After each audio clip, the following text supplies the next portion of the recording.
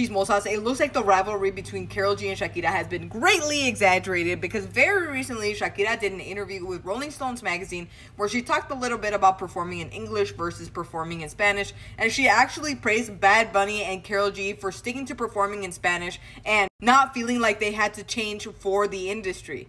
And she said, en mi época la industria era diferente. Yo quería pensar en inglés, cantar en inglés. Claro que era diferente. No había Bad Bunny or Karol G para mostrar cómo se hacía.